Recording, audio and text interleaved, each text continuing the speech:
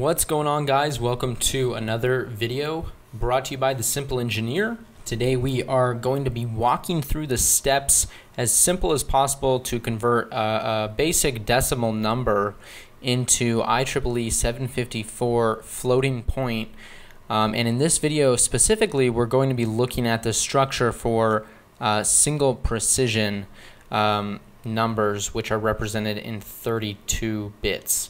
I may do another video which is double precision, which is the same thing, but it's represented using 64 bits, so the structure is just a little bit different.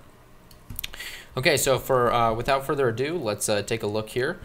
We first need to understand that the floating point structure follows this bit segregation here. So when you have all your bits, just a bunch of ones and zeros, you need to realize that the very leftmost bit is always the sign bit. The very first leftmost bit represents whether or not it's a positive or negative number. If it's a 1, you need to know that it is negative, and if it's a 0, you need to know that it's positive. Now the exponent are the following 8 bits, and the mantissa are the following 23 bits, and we will go ahead and talk about that a little bit more. We're going to first start off with this number here, 147.625, and I'm not going to go into detail on how to convert this, but I have made a video previously that kind of demonstrates how to go through that. So, but step one anyways is to get the binary representation of this number.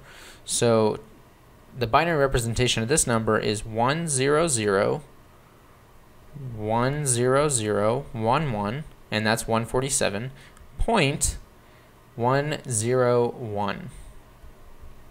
So this right here is the binary representation of the above number.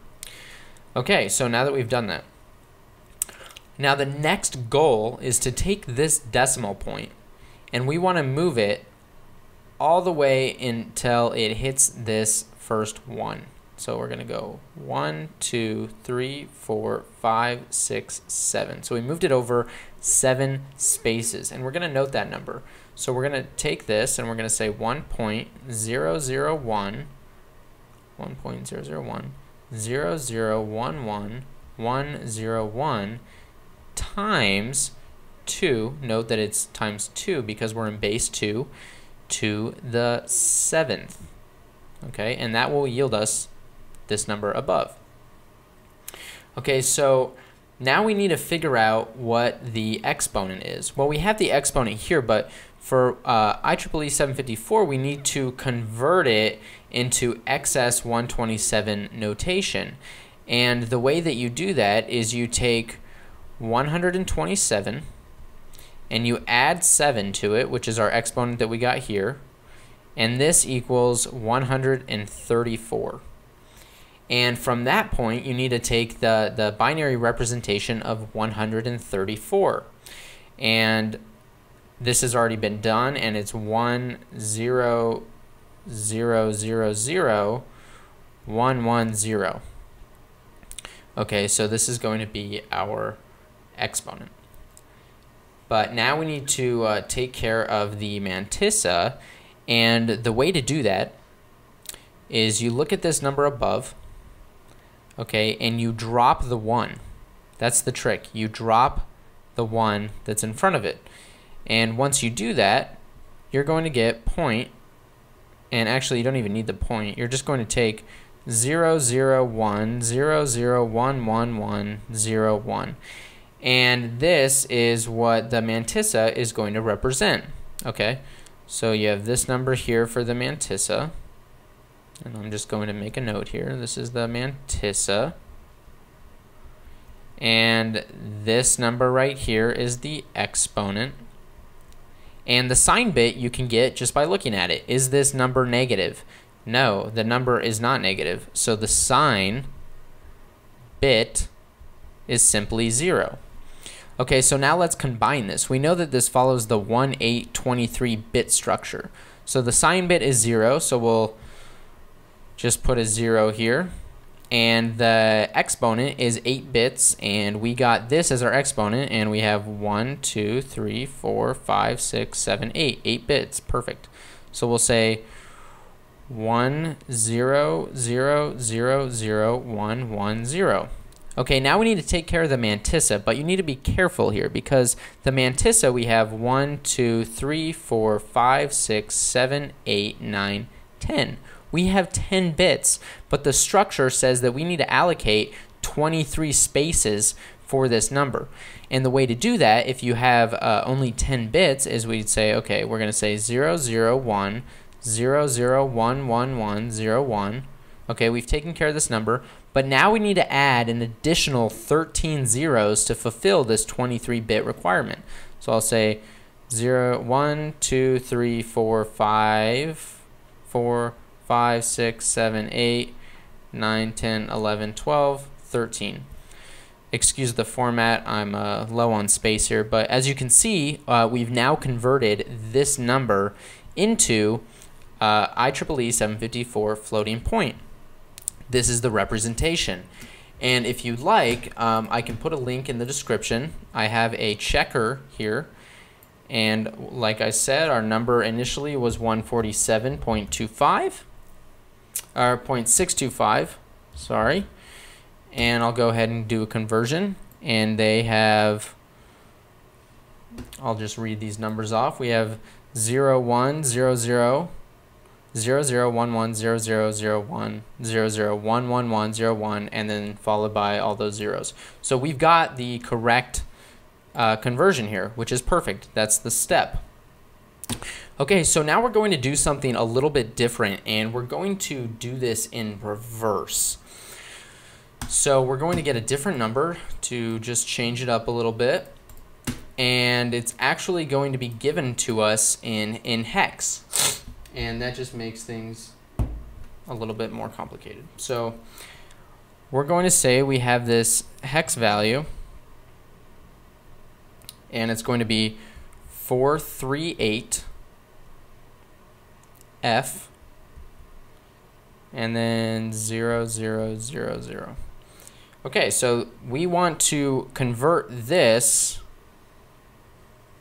Okay, this is the hex version of an already converted IEEE 754 single precision floating point number, and we want to convert this to just regular decimal. So what we're first going to do is just convert this hex value into a normal binary readable format. So we know 4 in binary is 0100, and we know 3 is 0011, and 8 is just 1000, and F is just 1111, and then you just have these 4 zeros, and that would be 16, so 8, 12, and 16. Okay, little squished, but we can make it work. Okay, so now what we need to do is we're essentially doing these steps in reverse, and we need to look at the sign bit. Okay, well, what we realize is that this follows the same 1823-bit structure. So this is the sign bit, and 3, 4, 5, 6, 7, 3, 6, 7, 8. This would be the exponent, and then the following bits would represent the mantissa, and I'll go ahead and label that. So sign, exponent, mantissa. Okay, and if we combine these, then you start to see that we have this pattern, and it's a lot easier to read. So if we have 0 as the sign bit, and we have 1, 1, 2, 3, 4, 1, 1, 1, and then 0, 0, 0, 1, 2, 3, 4.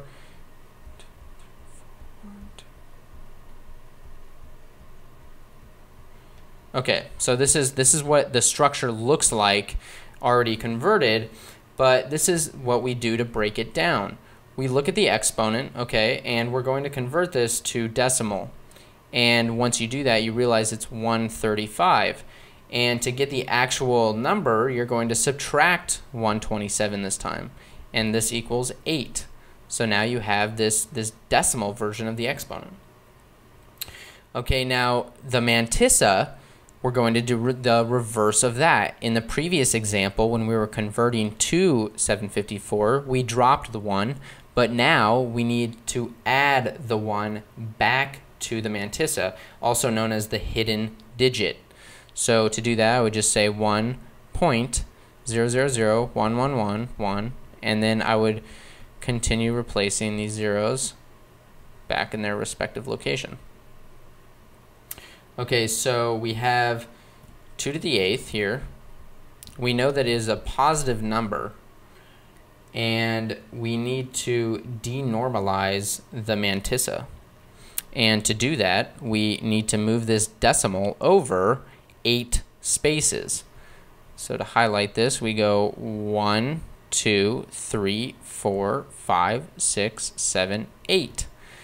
Okay, and this, after you do that, ends up looking like 1, 0, 0, 0, 1, 1, 1, 1, 0, and then it's just a bunch of these trailing zeros. So at this point, you have the binary decimal conversion, and all you need to do is convert that number into decimal. And because I have my trusty calculator here, I can type in, so we got 1, 1, 2, 3, 1, 2, 3, 4, 0, and this equals 286, which is the correct decimal conversion. And if I wanted to double check that, I can type in the hexadecimal representation in the calculator, and we initially said that we had 438 F 1, 2, 3, 4, and I'd convert that, and you see that we get 286 as the decimal representation.